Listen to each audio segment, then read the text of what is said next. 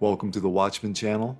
This channel is all about world news and Bible prophecy, pointing to the soon return of our Lord and Savior, Jesus Christ.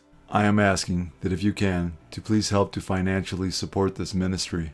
If you feel led to pledge any amount of money, it would be extremely helpful and greatly appreciated. There is a PayPal link in the description box and in my pinned comment below.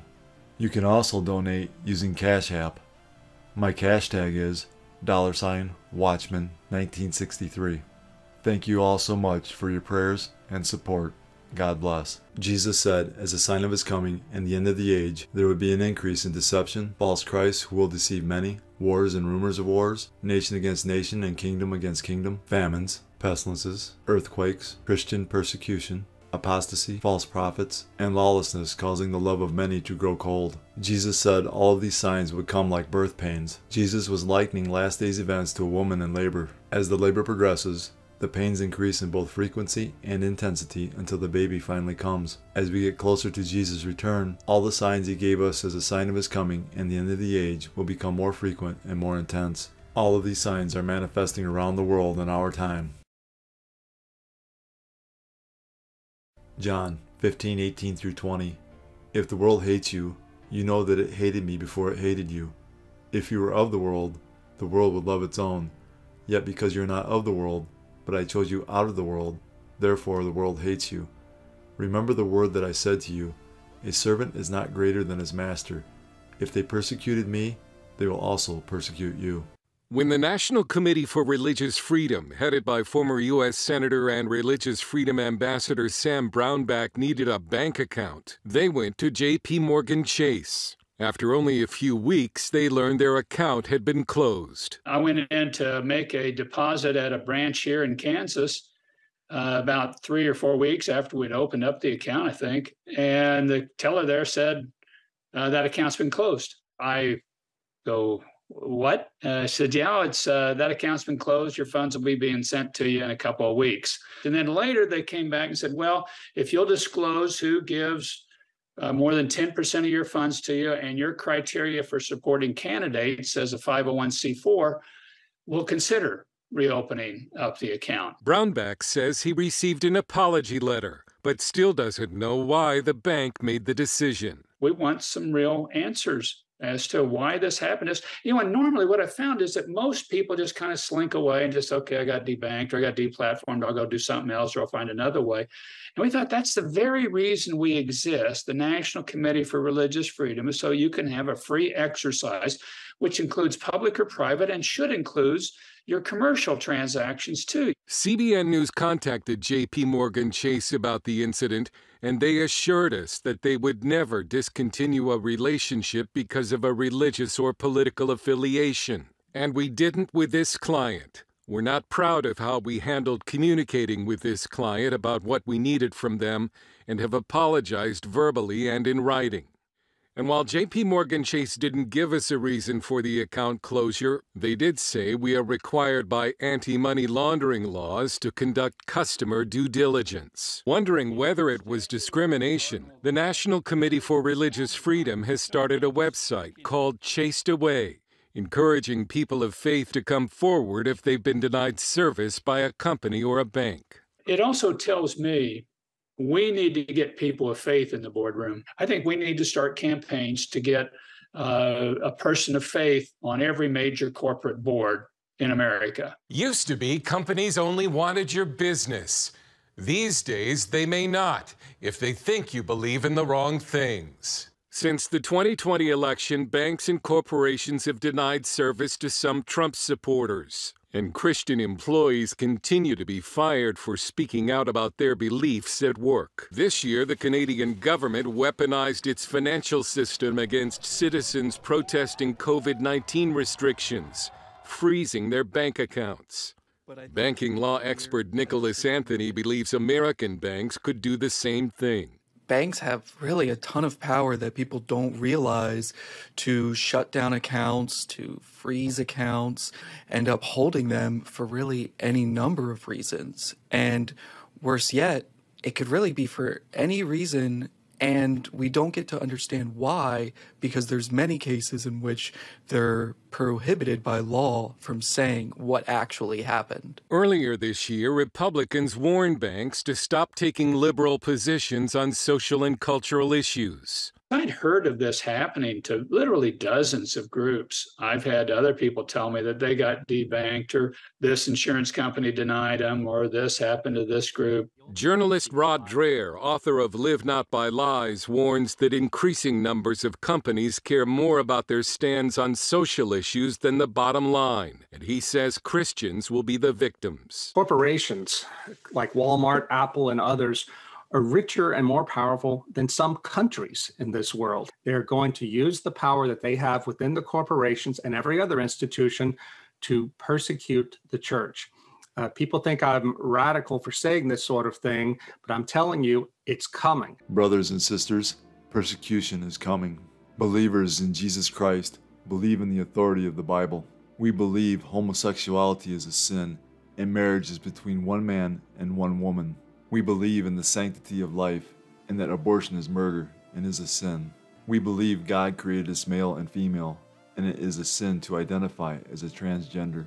We believe Jesus is the only way to heaven and that believing in any other way will send a person to hell. Get yourself spiritually prepared because true Christians will be persecuted in the United States like no other time in history. This persecution will be based off of what the world perceives to be moral and right, and not what the Bible says. The sad thing is that many people who profess to be Christ followers will go the way of the world. These professing Christians are called lukewarm in the book of Revelation and are not saved. The world will persecute true Christians, and Scripture tells us the lukewarm Christians will persecute them as well, as we read in Matthew 24:9 and 10. Then they will deliver you up to tribulation and kill you, and you will be hated by all nations for my name's sake. And then many will be offended, will betray one another, and will hate one another. Many who professed faith in Jesus as the Messiah in easier times will deny him and cooperate in exposing those who are true believers.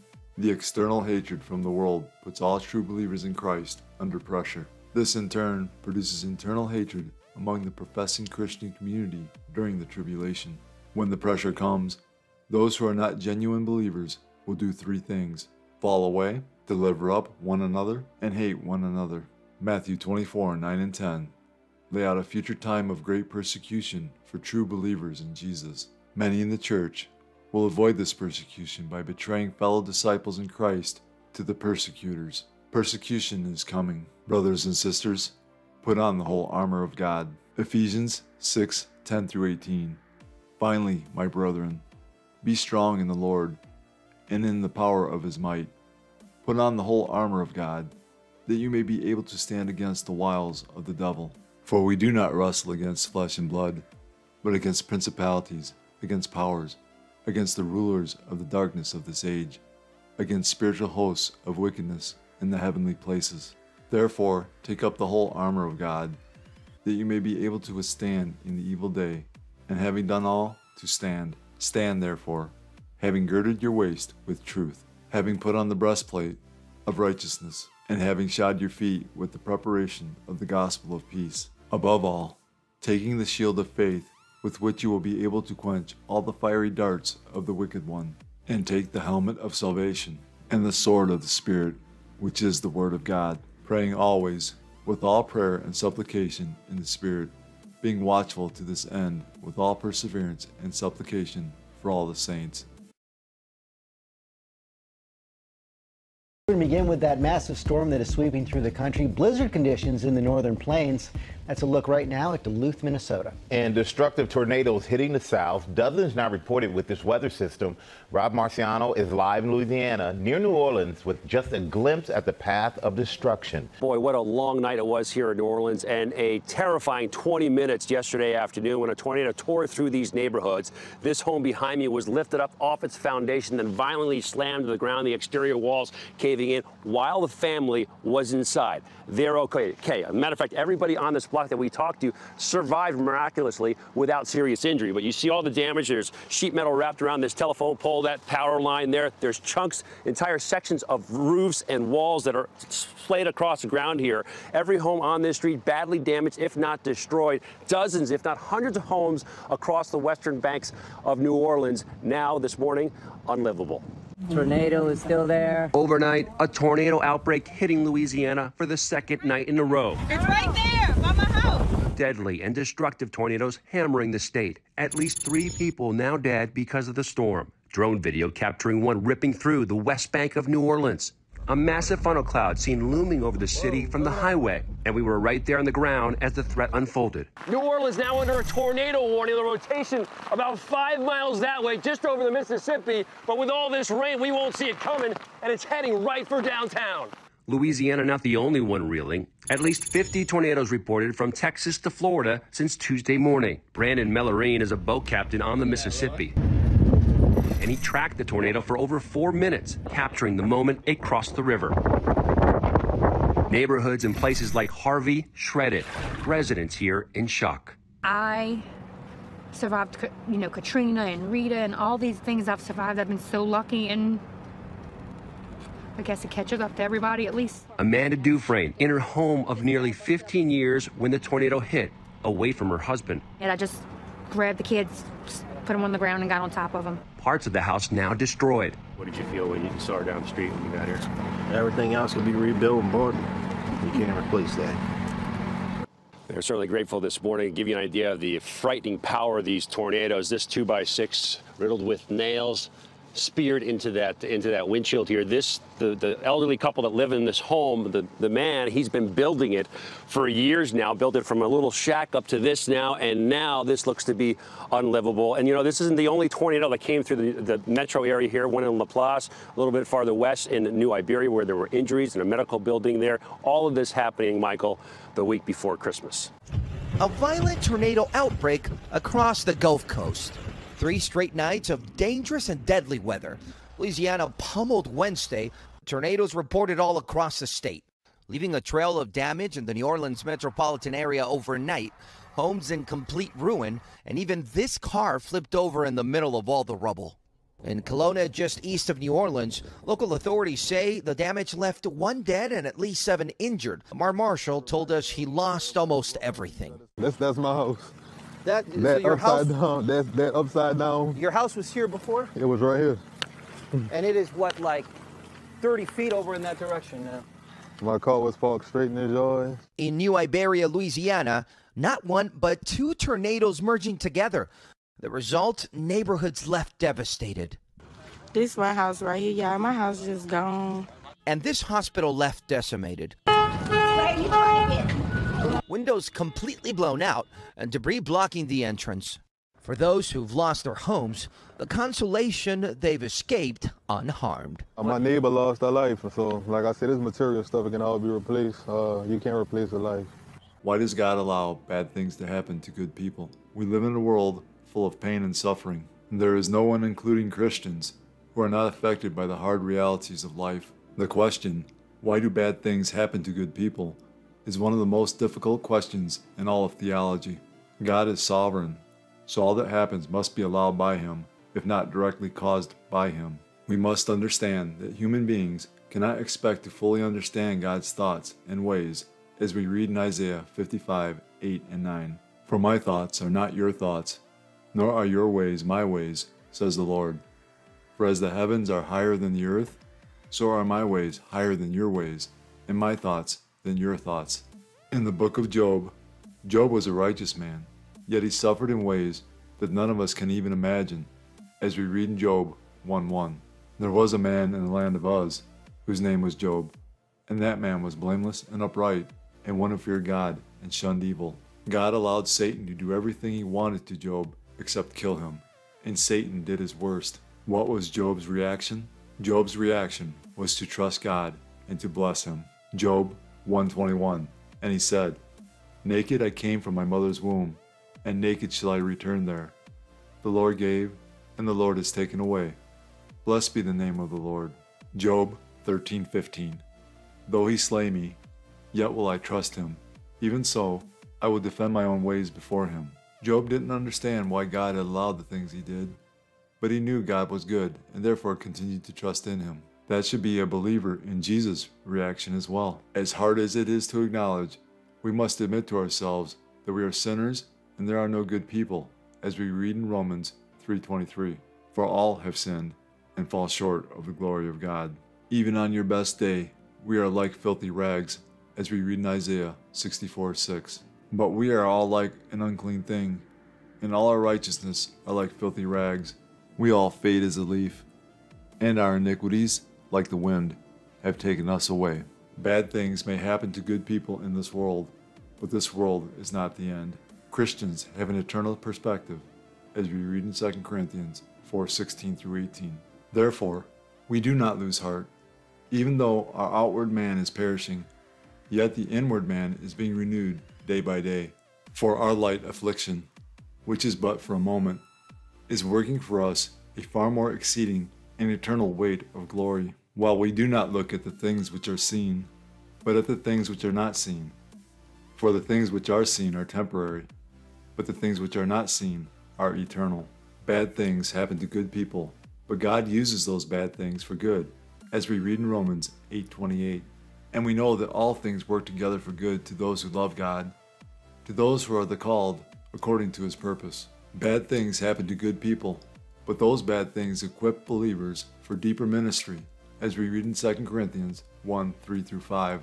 Blessed be the God and Father of our Lord Jesus Christ, the Father of mercies and God of all comfort, who comforts us in all our tribulation, that we may be able to comfort those who are in any trouble, with the comfort with which we ourselves are comforted by God. For as the sufferings of Christ abound in us, so our consolation also abounds through Christ. Bad things happen to good people, and the worst things happen to the best person. Jesus is the only truly righteous one, yet he suffered more than we can imagine, and we should follow in his footsteps, as we read in 1 Peter 2:20-23. For what credit is it if, when you are beaten for your faults, you take it patiently? But when you do good and suffer, if you take it patiently, this is commendable before God. For to this you were called, because Christ also suffered for us, leaving us an example that you should follow his steps, who committed no sin, nor was deceit found in his mouth, who, when he was reviled, did not revile in return. When he suffered, he did not threaten, but committed himself to him who judges righteously. Romans 5:8 declares, but God demonstrates his own love toward us, in that while we were still sinners, Christ died for us. Despite our sinful nature, God still loves us. God loves the world so much that he sent his only begotten Son to die for us, as we read in John 3:16. For God so loved the world that he gave his only begotten Son, that whoever believes in him should not perish, but have everlasting life. God allows things to happen for a reason. Whether or not we understand his reasons, we must remember that God is good, just, loving, and merciful. Psalm 135:3. Praise the Lord, for the Lord is good. Sing praises to his name, for it is pleasant. Bad things happen to us that we simply cannot understand. Instead of doubting God's goodness, our reaction should be to trust him, as we read in Proverbs 3:5-6. Trust in the Lord with all your heart, and lean not on your own understanding. In all your ways acknowledge him, and he shall direct your paths.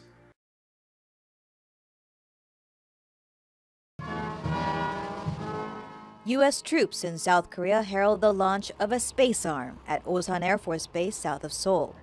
Following a similar ceremony in Hawaii 3 weeks earlier, it will be America's eyes in the sky, tracking missile activity in North Korea in near real time to detect, disrupt, and destroy. The U.S. military is faster, better connected, more informed, precise, and lethal because of space. Among the nearly 70 ballistic missiles North Korea has test-fired this year is the so-called monster missile, the Hwasong-17. It puts the entire United States within reach and could have the capability of sending multiple nuclear warheads to multiple destinations. As North Korea ramps up its military ambitions, be it developing intercontinental ballistic missiles, submarine-launched ballistic missiles, or indeed nuclear testing, Washington, Seoul, and Tokyo are strengthening their military cooperation. But experts in Seoul say that the vision of U.S. Space Force's Korea is wider. It aims to reach across the greater Indo-Pacific region, and that means monitoring and acquiring intelligence on China. Luke 21:25. And there will be signs in the sun, in the moon, and in the stars, and on the earth distress of nations, with perplexity, the sea and the waves roaring. One of the many signs we are living in the last days right before the return of Jesus Christ is nations will be in a state of perplexity or uncertainty over what to do in a difficult situation. This is exactly what is happening in our world today. President Dina Boluarte declared the country is now in a state of emergency as demonstrators in Cusco looted stores, burned a television station, and tried to storm the airport. In another city in Puno, protesters also tried to force entry to the runway. The army has been deployed to assist the police in protecting key infrastructure. With blockades on main highways and expanding protests, Boluarte brought forward the plan for general elections again, to be held, she says, a year from now.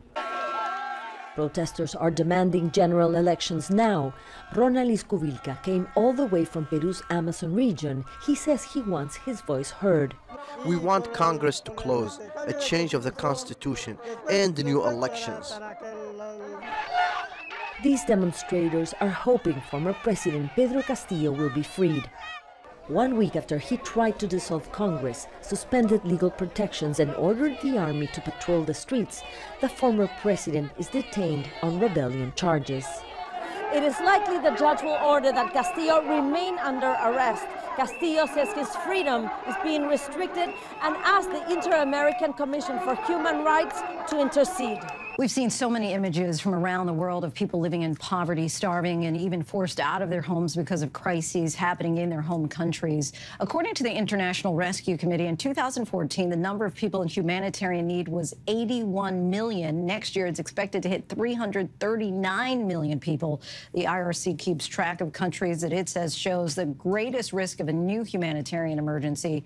We're joined now by David Miliband, the IRC's president and CEO. Well, such an important topic. Let's start out with the watch list, how you decide which countries end up on it. So the watch list that we produce every year is based on 67 different data sources, but also critically the intelligence of our 220 field sites in 40 countries around the world that are either in conflict, countries Syria, Somalia, Ethiopia, or countries that are harboring, sheltering people who are refugees from conflict. And we take that quantitative data and the qualitative data and then produce this watch list, which this year has ranked Somalia at the top, Ethiopia, Afghanistan, Democratic Republic of Congo, Yemen. Those are the key countries at the top of the list. But here's the thing that really strikes me. Of that 20 countries on the watch list, they account for 90% of all the humanitarian need in the world. You also talk about the accelerators.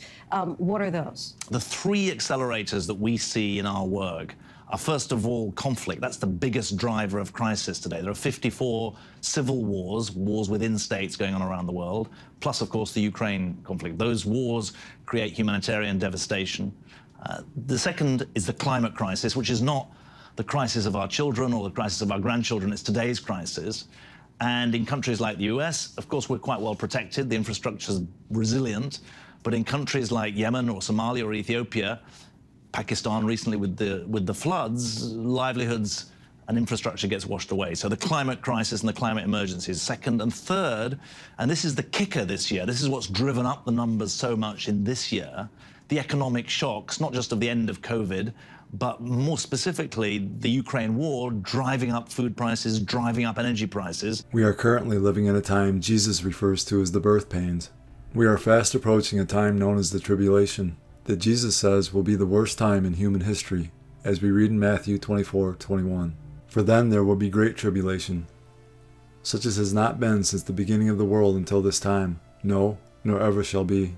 We are currently witnessing events that will continue to become more frequent and more intense until God pours out his final judgments on an unbelieving and unrepentant world. One of the judgments described in the book of Revelation includes the price of food being so high and scarce that it will cost a full day's wages just to barely get enough to eat, as we read in Revelation 6, 5 and 6. When he opened the third seal, I heard the third living creature say, "Come and see." So I looked, and behold, a black horse, and he who sat on it had a pair of scales in his hand. And I heard a voice in the midst of the four living creatures saying, "A quart of wheat for a denarius, and 3 quarts of barley for a denarius, and do not harm the oil and the wine." In this prophecy, it will cost a day's wages just for a loaf of bread. We are not in the tribulation period yet, but we are getting extremely close. Despite the security cameras, more things were stolen in Hungary's supermarkets this year. Thefts have increased by more than 22%. Hungarian police data shows there were more than 8,000 thefts nationwide in the first 10 months of this year, mainly from large supermarkets and tobacco stores. Electronics and expensive drinks used to be the main attraction for thieves, but now it's salami and cheese. Rising prices has meant the cost of meat has gone up by 40% and dairy 75%. One of the sellers told us previously higher valued products were stolen, but now people steal an apple or a potato. Budapest was hardest hit with more produce stolen. The spokesperson for Hungary's largest supermarket chain, CBA, in the capital, says it's not just the amount that's disappearing that's the worry. The way the thefts are carried out have changed too. They've become more aggressive. It's becoming more common for the perpetrator to pull a knife and start fighting with security staff. The larger chains have reacted quickly to the negative trend. They've improved their camera systems, hired guards, and put alarms on more products. Luke 21:26 through 28. Men's hearts failing them from fear and the expectation of those things which are coming on the earth, for the powers of the heavens will be shaken. Then they will see the Son of Man coming in a cloud with power and great glory. Now when these things begin to happen, look up and lift up your heads, because your redemption draws near. The signs of Jesus' soon return are so strong now, and the evidence is so clear, that any person willing to accept the truth can see that the end of the world as we know it is near. For God so loved the world that he gave his only begotten Son, that whoever believes in him should not perish, but have everlasting life. For all have sinned and fall short of the glory of God. But God demonstrates his own love toward us, in that while we were still sinners, Christ died for us. For the wages of sin is death, but the gift of God is eternal life in Christ Jesus our Lord. That if you confess with your mouth the Lord Jesus, and believe in your heart that God has raised him from the dead, you will be saved. These are the ABCs of salvation. A. Admit that you're a sinner. B. Believe in your heart that Jesus Christ died for your sins, was buried, and God raised him from the dead. C. Call upon the name of the Lord, and you will be saved. Jesus paid the price for mankind's sin. He has provided a way to spend eternity with him and the Father. All you have to do is believe in the Lord Jesus, and you will be saved. God has already done all the work. All you must do is receive, in faith, the salvation God offers. Fully trust in Jesus alone as the payment for your sins. Believe in him, and you will not perish. God is offering you salvation as a gift. All you have to do is accept it. Jesus is the only way of salvation. That being said, we must repent of our sins. While repentance is not a work that earns salvation, repentance unto salvation does result in works. It is impossible to truly and fully change your mind without that causing a change in action. In the Bible, repentance results in a change in behavior. Repentance, properly defined, is necessary for salvation. Biblical repentance is changing your mind about Jesus Christ and turning to God in faith for salvation. Turning from sin is not the definition of repentance, but it is one of the results of genuine faith-based repentance towards the Lord Jesus Christ. One day, Jesus is coming. You may be at church. You may be at work. You may be asleep.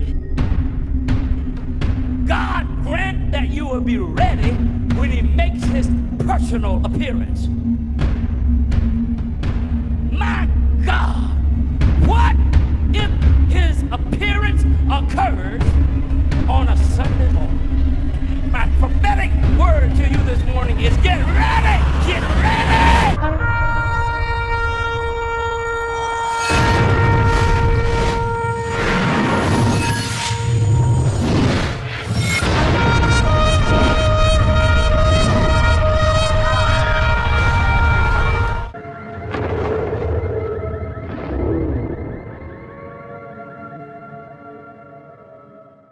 time is short. Call upon the name of Jesus today.